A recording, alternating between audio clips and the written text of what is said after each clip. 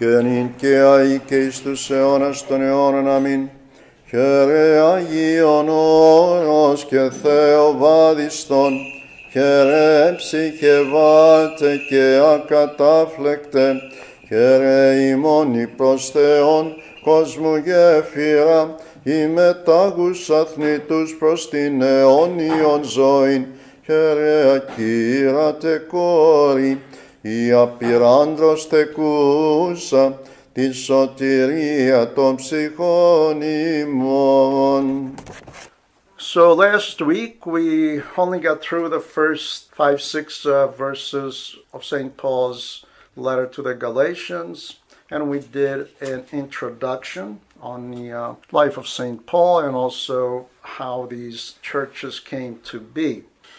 As we know, there are at least 4 or 5 churches there, and the problem that St. Paul is having in these churches in Galatia, a province in modern-day Turkey, is the fact that after he left, some Judaizing Christians, some Pharisees who converted to Christianity, they said, wait a second, we are Jews and Jesus was Jewish, so, we can't just throw the law away. We have to also use part of the law.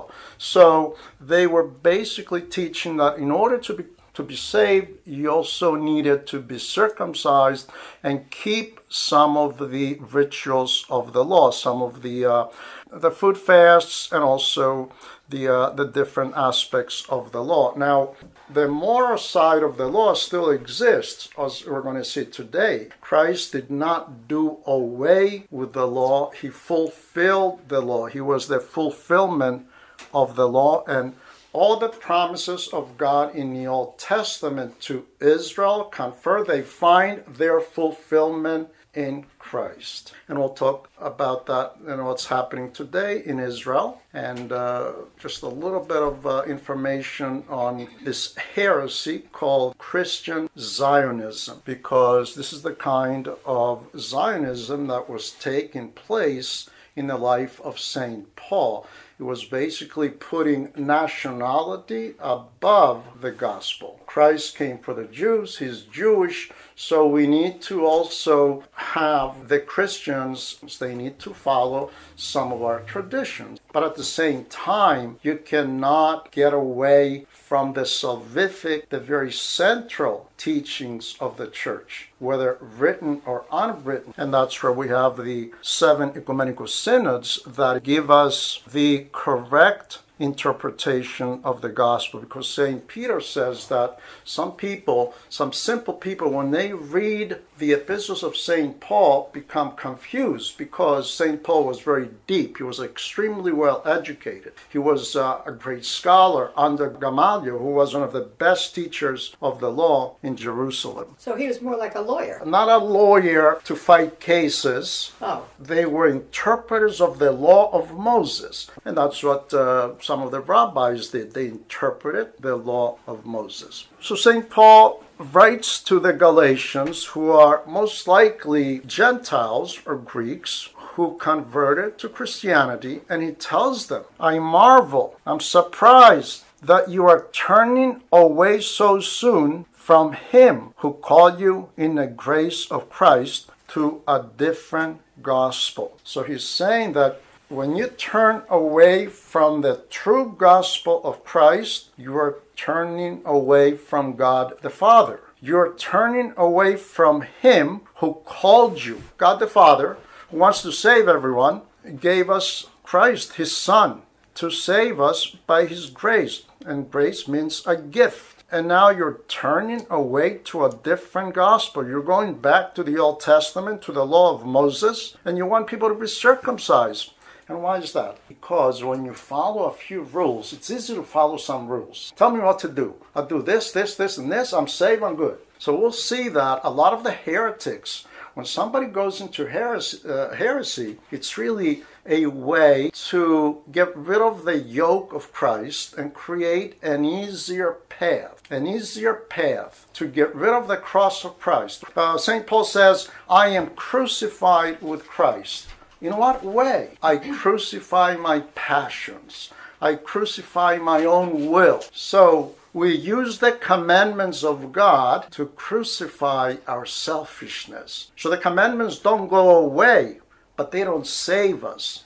What the commandments and the law does, they prepare us to get closer and walk towards God. So the law of the Old Testament was a pedagogos, a tutor. It was preparing people to accept Christ. So St. Paul says in Romans that through the law we found out what sin is. The law says do not kill. Killing is a sin. The law says do not steal, do not covet. This is a sin. The law allows you to do introspection to see where you stand. So the law gives you the boundaries, the guideposts. So we are not saved by faith alone. I accepted Christ. I did the sinner's prayer. Now I'm saved. Christ has done everything. Yes, you're justified. Salvation is yours.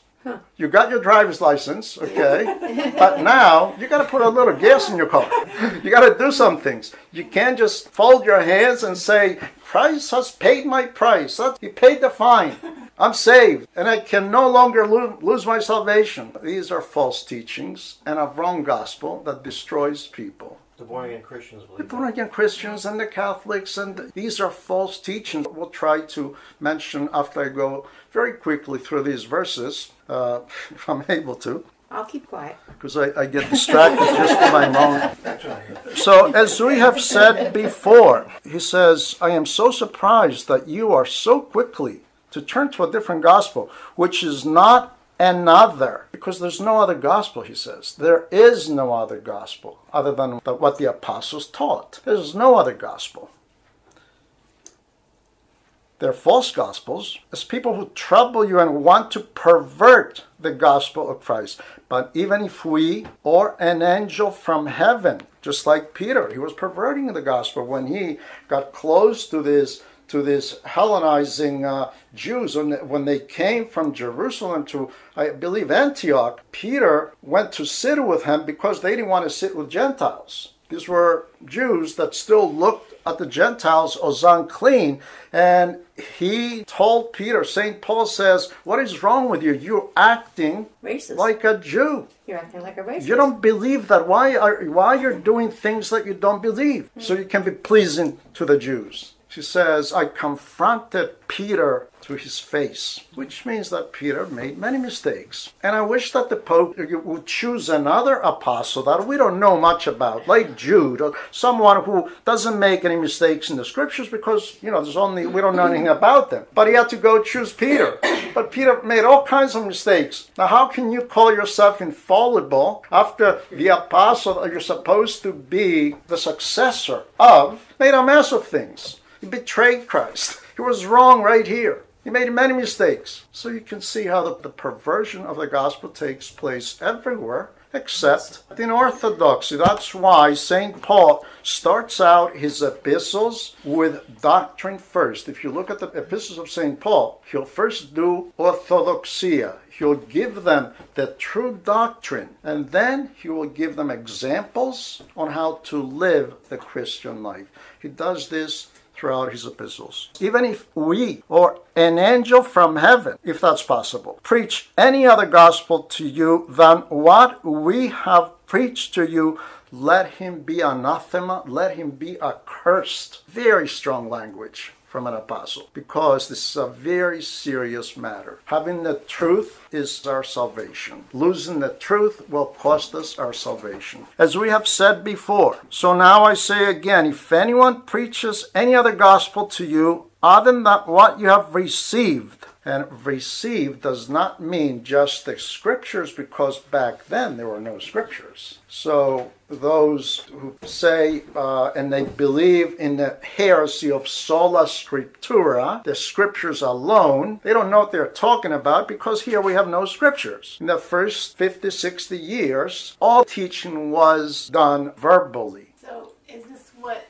the Protestants believe in sola scriptura? They believe in sola scriptura, that all the truth of God is in the scriptures alone. Sola scriptura. If it's not in the scriptures, we don't accept it. Well, that's That's their way out. But that's a very, very serious flaw, because here they don't know the history of the church. They don't know, they simply imagine things that the scriptures just fell out of the sky. St. Paul is teaching the gospel of Christ verbally. And then he writes, as problems arise in the churches, he'll sit down and write this epistle and send it to the Galatians, write that epistle and send it to the Corinthians, to the Thessalonians. So this is how the New Testament came about. But the first 200-300 years, there was no canon of the New Testament as we know it. That came about after the First Ecumenical Synod by the help of St. Athanasius. It was the church that gave us the New Testament, and not the other way around. So it's the church that's the pillar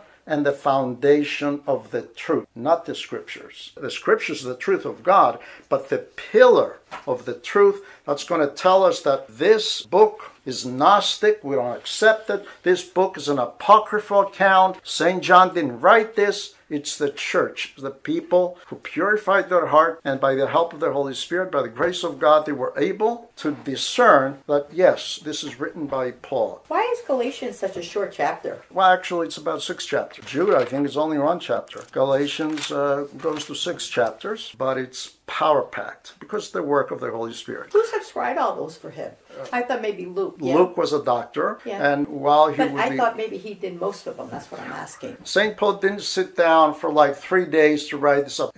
After prayer, he would say, Luke, write this. So he would begin to speak, and then Luke Would write it. write the epistle. Yes. We have said before, and he reiterates this, he repeats himself because this is extremely important. So now I say again, if anyone preaches any other gospel to you than what you have received by the grace of God.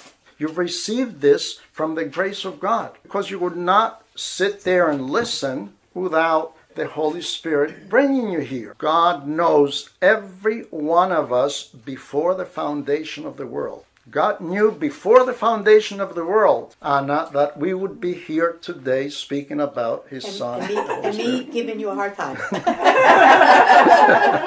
But that's scary, what you say, because I've heard it on TV. Yeah. It's very scary that God knows everything. Everything from before the foundation of the world. Nothing escapes God. So as we have said before, so now I say again, okay, let him be accursed, meaning separated from the church, separated from God, because he cannot be in the church, because if this kind of delusion, if this kind of perversion infiltrates the church, then many people will be lost. Do I now persuade men or God? Or do I seek to please men, like Peter did? Now when Peter had come to Antioch, I withstood him to his face, because he was to be blamed. For before certain men came from James, he would eat with the Gentiles. But when they came, he withdrew and separated himself, fearing those who were of the circumcision. So here we see a weakness of St. Peter, a weakness to defend the faith. So here we have apostles that made mistakes. And that gives us a lot of courage if we sin, if we fall here. And the scriptures do not hide those mistakes. And this is another indication that the Holy Scripture is from God, from the Holy Spirit. Because if this was from men, so, well, you know what, don't write that in. Don't include that in there. Don't say that. Why must you say, why must you say that Peter betrayed? Hey, buddy, don't include that in there. Just let that out. Peter's a good boy. Yeah. See, they did not want to gloss things over like we do today. St. Paul says, this is what happened. And out of his humility, Peter says, yes, I did that. I was in the wrong. And I'm sure St. Peter, because of his humility, he asks forgiveness from St. Paul. Do I seek to please men? For if I still please men, I would not be a servant of Christ. And this is the problem of us Christians today, clergy and laity. We want to have a good name with the world. We want to please the world and also please Christ. We like to serve both masters. We like sports Sunday morning, so our kids can become very good and get some scholarships for whatever, soccer or football or whatever. We allow our children to skip church Sunday morning. Mm-hmm. and go come to church a couple months later when soccer is over. That's serving two masters. And the children grow up with this mentality. You know, when it's snowing out, parents will say, no, you got to go to school. No, you'll go to school. Or when it's raining. But Sunday morning, it's raining today. Let's not go to church. So the children find out what's really important to the family very quickly. Very well said. St. Paul says this does not work. If I wanted to be pleasing to men, then I would not be a bondservant of Christ. But I make known to you, brethren, that the gospel which was preached by me is not according to men. So in other words, I didn't get it from the other apostles because they were accusing him that he's a second-rate apostle. He was not one of the 12. They were trying to undermine his apostleship. And he's defending his authority to preach the gospel. He's not defending himself personally. He's not taking this personally. He's defending his authority to preach Christ crucified. For I neither received that from men, nor was I taught it, but it came through the revelation of Jesus Christ. So he had the gift of apostleship. In the church, we have apostles. Even after the 12. What do we call St. Constantine the Great? What's one of his titles? Equal to the apostles. Very good, Kathy. Equal to the apostles. Why? Because he freed Christianity. He told the Romans and everybody, Christians are free to worship their God. Leave them alone. You will no longer persecute them and kill them. So he opened a door for thousands of people to come into Christianity. Just like Vladimir there in Russia. He's probably equal to the apostles. He's equal to the right? apostles, yes. The same thing with Cosmas the Aetolian. Wait, do you mean Vladimir Putin? You don't mean Putin. I just want to be clear on that. He has a good name, yeah. it's good. Vladimiros. Saving the world, maybe. Let's not get political here. Because, so we also have Cosmas the Aetolian called equal to the apostles. Because he left Mount Athos and went all over Greece and he built 200 schools, not churches. 200 schools to educate the Greek children to be able to read the gospel, to learn their faith, to go and attack the Turks and free themselves at 1821. So he's equal to the apostles as Cosmas, an apostle to Zaire. This monk who left Mount Athos, Sophia, you probably read that book. I believe he died there. But he spread the gospel there.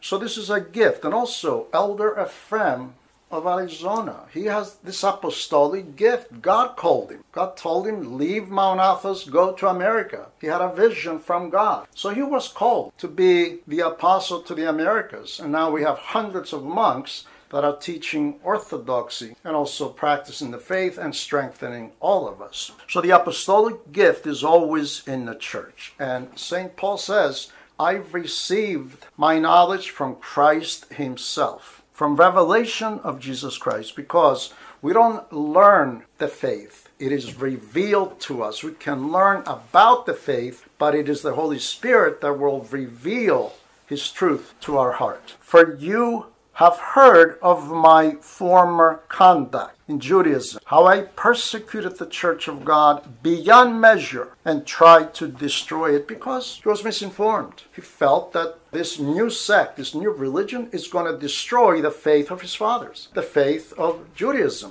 And I advanced in Judaism beyond many of my contemporaries in my own nation, being more exceedingly zealous for the traditions of my fathers. But when it pleased God, who separated me from my mother's womb and called me through his grace. So God knew him and was waiting for him. Now, why didn't he call him while Christ was still alive? God knows. Everything happens in God's time. Perhaps he was not ready to accept the teaching back then. But after he was struck by the light on the road to Damascus and Christ appeared to him, then he was humble enough to say, Who are you, Lord? It is me, Jesus, that you are persecuting. And then he humbled himself, and immediately after that he was baptized. So even after Christ himself called him, he still had to be baptized. There are some conditions in Christianity as well.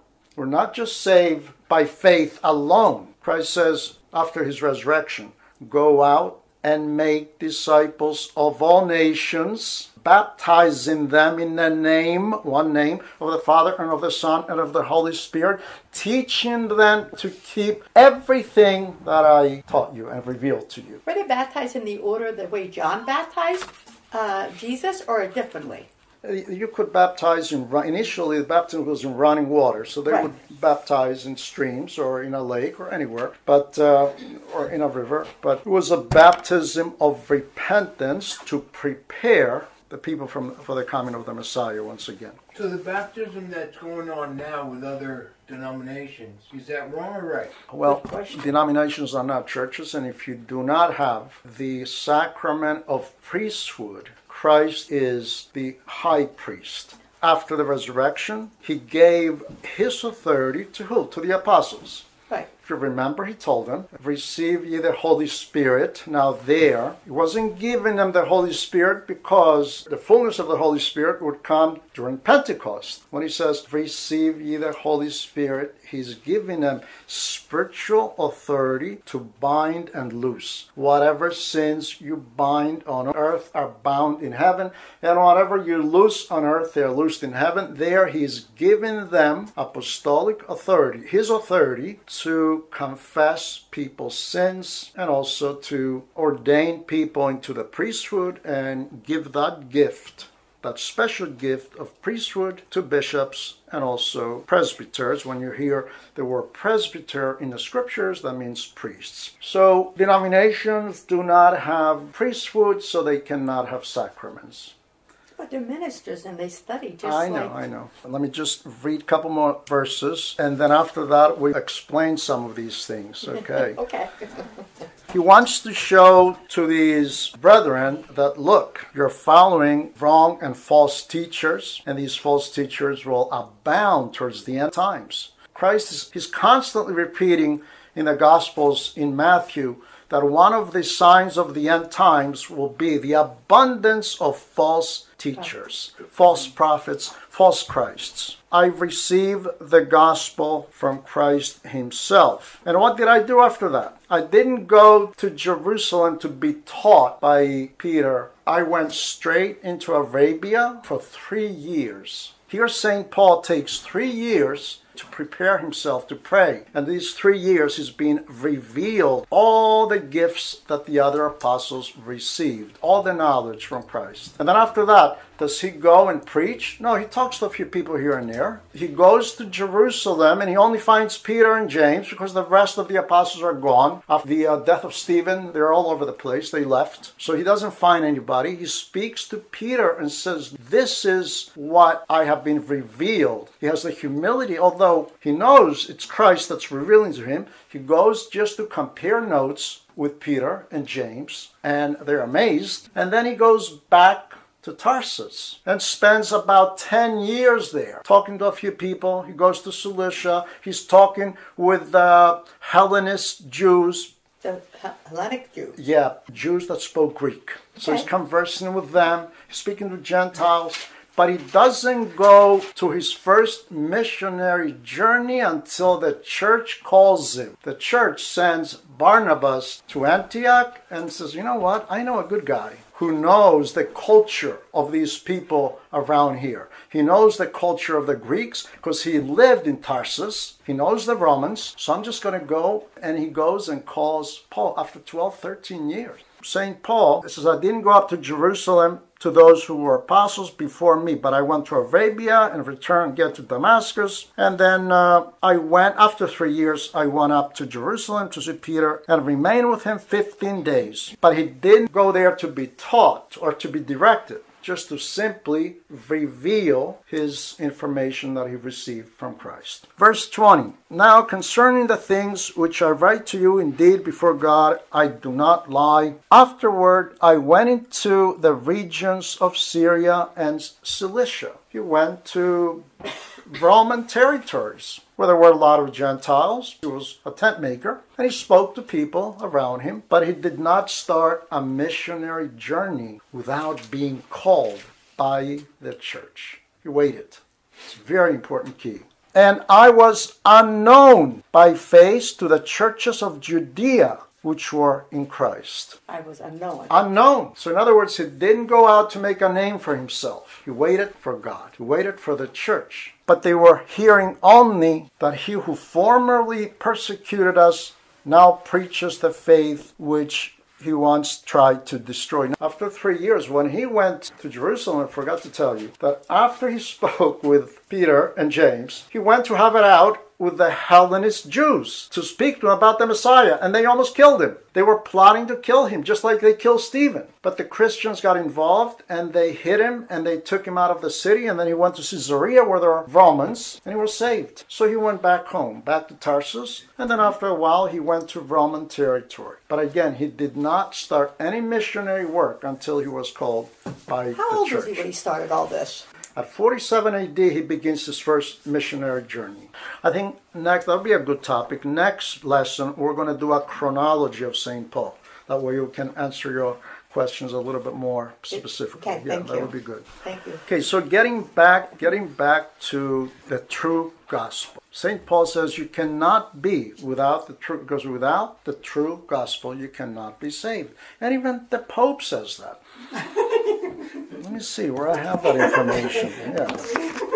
And that upset our Metro Maximus, who was really close to Pope Benedict, one of the best popes. Oh, yeah. Are you talking our Our Bishop Maximus, yes. Really? He went to school. He went to school with Benedict, and they were friends. Okay. That's So, good to know. he was really excited when Benedict became the Pope. But this disappointed our Bishop Maximus. He was upset. Why? Because the Pope made his confession of faith around 2007, and listen to what he wrote and said. Orthodox churches are defective and other denominations are not churches. This is the Pope. In a previous document around year 2000, the Pope wrote, Protestant and other Christian denominations are not true churches. That we believe. Yeah. We agree. Oh, yeah. But merely ecclesial communities, and therefore do not have the means of salvation. A little bit stronger than our bishops, huh? Yeah. If I ask, where did they go to school? If they went to the school, was it German, yeah. Theological? Yeah, he was German, I think. College? Yeah. Well, Benedict was German, yeah. Yeah. He was German. And I think Maximus also studied in Rome, so they knew each other. So once again, this is from Pope Benedict, and he says that Protestant and other Christian denominations are not true churches, but ecclesial communities, and therefore do not have the means of salvation. Now, does that mean that individual people, we don't decide who becomes saved or not? Okay, only God can do it. God will make that decision. Why, like, what's his reasons for saying why our church is defective? Like, what's the reasons? I mean, does he have anything to back it up? I mean, He believes Catholic faith is a true faith, and that the Orthodox split from it. Oh, okay, that's why. Yeah. That's what it comes down to. Now, this is what the Pope says. Okay. Christ established here on earth only one church. So he believes that the Catholic Church is the Apostolic Church of Christ. Right. And of course, if they're Catholics, they need to believe that, or they wouldn't be Catholics. Just right? like we have to believe in ours. Right. Yeah. The Orthodox churches were indeed churches because Thank you.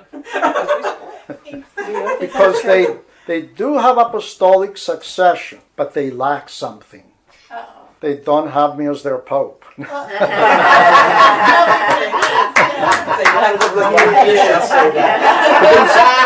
didn't say that. Let me see. Here.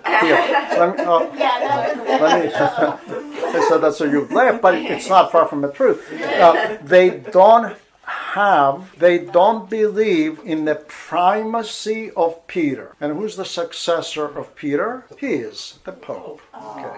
Now, let's see. Is Pope Benedict correct in this assertion? Was Peter the head of the apostles? Was he? No. Did you get that impression after what I read? No.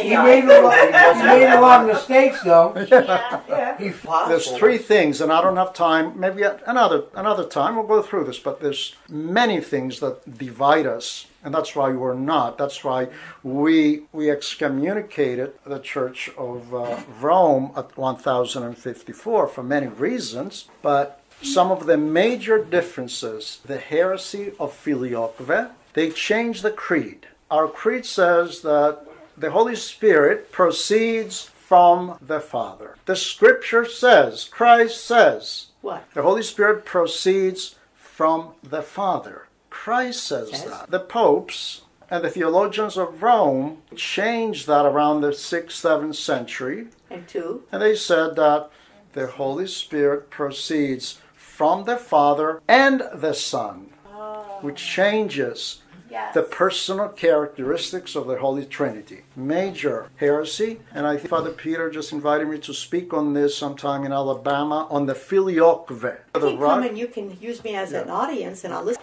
You want to do I learned that way. So we will not accept the filioque because this is something that became doctrine after the 11th century. A lot of the popes never believed in this. And I think Pope Leo wrote the creed in Rome the correct way, the Orthodox way, but it was after the Franks came over and slaved Rome and pushed Frankish heretical political bishops to become popes, then they changed this doctrine. So, number one, the filioque is a heresy that perverts the gospel. The infallibility of the pope is a great hoax. There's no one infallible on this earth. Well, how are you infallible if Apostle Peter is not infallible right here in the Scriptures? Well, how could he be infallible? Well, He started out you as tell me. a person. He's just a regular person.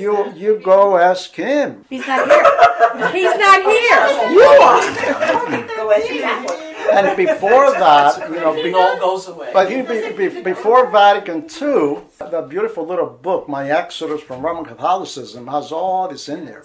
It's historically proven in that book that dozens of popes had so many crimes, so many mistakes, So this is the infallibility of the Pope and also the primacy of the Pope. In the Orthodox Church, we have a synodal system. When we have a decision to make as a church, when Patriarch Bartholomew needs to decide upon something, he will have all the bishops sit around the synodal table and they all have one vote. It's called a synodal system. In Rome, that doesn't exist. You have the Pope, whose weight is a lot heavier than the other 1,000 bishops or cardinals of the Catholic or Latin Church. If all the bishops in Rome says yes and the Pope says no, it's no. So he's basically a dictator.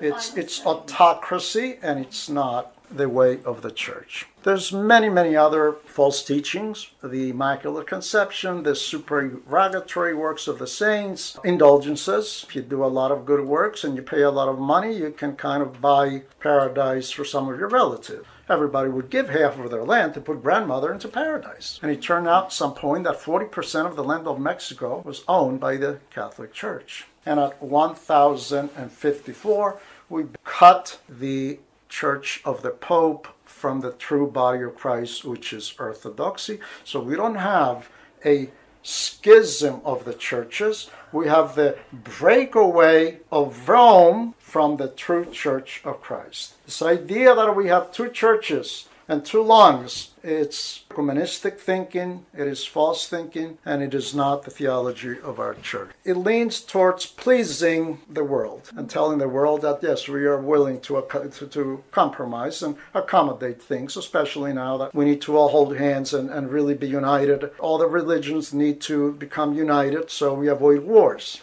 That doesn't work because I believe World War I and II took place among Christians in Europe, right? So it's not religion that's going to save us, it's the truth of Christ, because the truth will lead us to therapy. The truth and the following of the commandments and the therapeutic discipline of the church will correct our hearts and souls, and then we'll be able to love our neighbor as ourselves. Until that happens, if we do not follow the commandments and practice the therapeutic discipline of orthodoxy, we cannot be healed. That leaves us very little time, maybe 5 minutes, to talk about another very wrong deviation from the gospel, which happens to be with the Protestants today, the evangelicals, and all the commotion about defending Israel and taking sides, and always taking the side of Israel. Because of sola scriptura and one verse that the evangelical Protestants base their whole theory and ideology on. They found a verse in Genesis 12:3. God speaks to Abram. He's not Abraham yet, it's Abram. God says, I will bless those who bless you and curse those who curse you. And all the evangelical Christians take that verse to mean, unless you are an ally of Israel, God will curse you. They take it literally. Okay? They take it literally, and because of that, $200 million are collected by evangelical Christians. Really? John Hagee, Falwell, and a lot of the mega televangelists. They send over $200 million to Israel. They send their children to be soldiers there because they believe in dispensationalism, that Christ is not going to come and rapture the church. Have you heard of the movie Left Behind? Yes. That's what that's all about. It's about the rapture, pre-tribulation rapture, this hoax of a theory that Christ is going to rapture the church before the Antichrist, before the tribulation, so they don't have to suffer. So you see how they deny the cross of Christ? They deny martyrdom. We don't want to suffer. We're good with Christ. We're good people. He's going to rapture us. And then the people who are going to left behind are going to be the Jews and the bad Christians, those who are not born again according to them. And then they'll have to fight with the Antichrist. And because of that, they think that's not going to happen unless Israel takes the entire Palestine. For Christ to come back on earth again to rapture them, Israel has to have the entire land. So whether they are persecuting and killing the Palestinians and taking their land, 7% of Palestine was Jewish in the beginning of the 20th century. 7%. Now they took over 70%, and as you can see, they want to take the whole thing. You mean 7% of the population, right? Do you mean, or 7%? 7% of the land. Oh, okay. 7% of the land. There were only very few Jews there. Most of them were all over the world. After the prophecy of Christ that says that you will be dispersed, that's the Jewish diaspora, after 70 AD, go all over the nations. And they look at the coming of the Jews back to Israel as the plan of God and something that's pleasing to God, and God is pleased with this, and we need to help the Jews at any cost, whether they're doing right or wrong. We have to keep our mouths shut and let them do whatever they want, however they want to persecute their neighbors. And how is that loving your neighbor? Which is the commandments of God, of the Old Testament as well. Yes, Sophia? Isn't it ironic that they're raising $200 million to give to the Jews, but in the end they believe the Jews are going to be annihilated? So right. They don't love the Jews. Right. They know that 2/3 of the Jews are going to die in the tribulation. They teach that in their teachings. So you can see how the wrong gospel, how it influences culture. If you have the wrong faith, if your faith is not correct, then you will fight and kill until everybody accepts Allah. So to have peace on earth, we need to have Christ. According to the Bible, whose land is it? According to the Bible. Let's see here. Okay. Kings 9:7. If you serve other gods, this is God speak, which is Christ in the Old Testament. If you serve other gods, and they did. After Solomon, they brought all kinds of idols into the northern and southern Israel. They brought in all kinds of idols. If you serve other gods, then I will cut off Israel from the land I have given them. Those promises were made to Israel up until the point of Christ. The minute they crucified their Messiah, those promises no longer stand, because now they're children of wrath, unless they come to Christ. Unless, like St. Paul, was a child of wrath, and now he's an apostle. Matthew 21:43. Therefore I say to you, to the bad vine dressers, the last parable of Christ to the Pharisees, after Palm Sunday, after he was accepted as the Messiah from the masses, and the scribes said, why are you accepting these praises? And then he tells them this parable, that a landowner had a vineyard, and he gave it to vine dressers, and he went far away. And then these vine dressers, they kill the prophets, and then the owner, which is God, says, I will send my son. They will respect my son. And then the vine dressers say, let's just kill the son, who's the heir, and then this thing will be ours. And this is exactly what they did. And then Christ says, therefore I say to you, the kingdom of God will be taken from you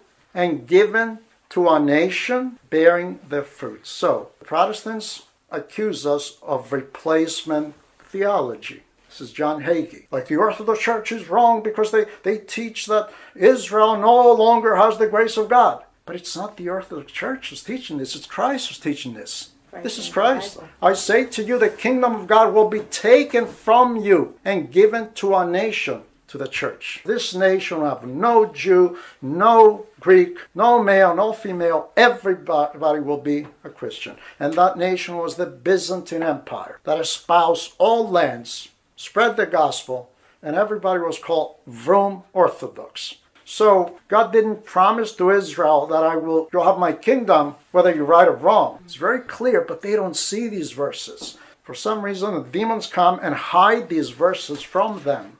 They don't see them when they read the scriptures. John 5:43, and this is the lot of Israel. A very sad, this prophecy that God is going to bring Israel back. It's not a positive prophecy. God didn't bring the Jews back, and again, they came back with weapons. The Orthodox Jews, they don't agree with what's going on there. All the Orthodox Jews today, about 70,000 of them, in Jerusalem, they're saying what you're doing to the Palestinians is wrong. God, the Messiah, will give us Israel back, not your weapons. The political Jews tell them, shut up, you guys are crazy, and they persecute them, their own people, because they teach the truth.